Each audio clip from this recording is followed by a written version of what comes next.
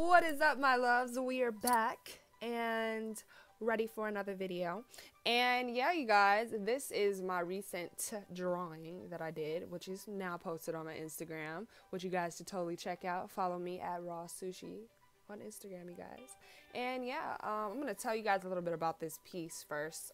You know, I was just scrolling on Instagram and I wanted to get not Instagram, Pinterest, excuse me, Pinterest, you know, because that's where I get inspired by a lot.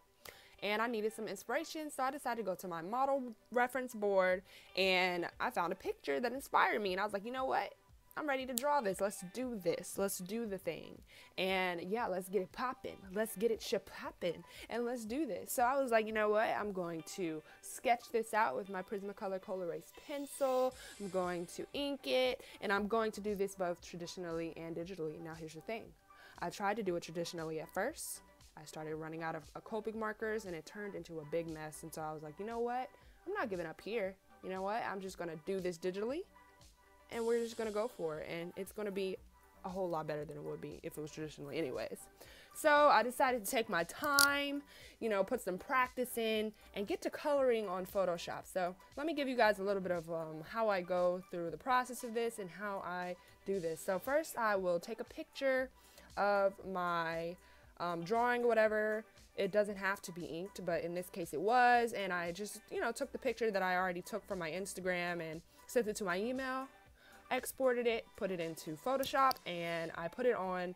I use different layers to start coloring, but the first thing that I do is I would get another layer and set it to multiply, and then I would start to color, and that would, you know, color right through the line, so you can still see the lines at first. And now you can color like that and, you know, not have to go, you make other layers and color on top, but that's what I like to do. I decided to, you know, I'm going to go all the way with this. I'm going to do it the hard way, which is creating new layers and continuing to paint over it. And once I make those new layers, I will make sure I blend. I use that color picker and I blend that ish, you know what I'm saying? I blend it, I do it until I'm satisfied, you know what I'm saying? And this is a very, very long process, but if you want good results, you got to take your time, you know?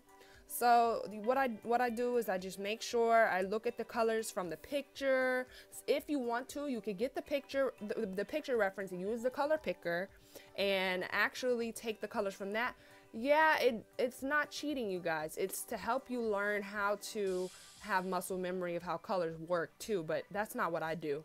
I just look at the colors and I used to do that, but sometimes I still do, you know, I didn't use it for this picture in particular, but sometimes if you need to, use the color picker because that's what other artists do too. They use the color picker to help them create that art piece, and that's perfectly fine, you know.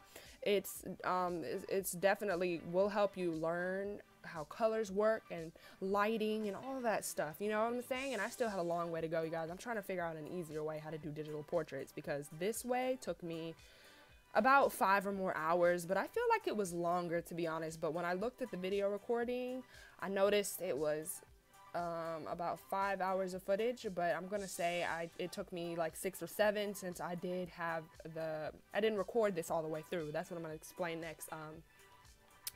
I did not finish recording this all the way through because the recorder was slowing down my computer, and we cannot have that, you know what I'm saying? I was like, at least I recorded enough for you guys to see the process of everything and, you know, how everything went. So yeah, I really hope that this video was of enjoyment to you guys.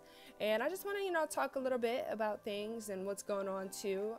I just have so many things that I want to do with this channel. I know that this channel is solely an art channel, but you guys know that I'm a girl of many interests, and I love to do like makeup and a lot of other stuff, and I know I haven't done it yet, but I will slowly be transitioning this channel and combining different videos. So please support me with that, you guys, because I know I've heard a lot of you say, please make a separate channel and just keep this your art channel. But nah, man, that's too much work, you know. I'm trying to keep, you know, everything in one, you know, system, because, you know, the channel name is Christina Lorre, so it's basically my lifestyle channel, you know. It's not Christina's art or art with Christina, it's Christina Lorre. So this is my life channel, you know, that I want to make it. I want to share with you guys everything and share with you guys positivity and all that stuff. And I know I repeat this stuff repeatedly, and I can't wait to share with you guys all the different things that I want to share with you all. So I just want to say thank you for supporting me.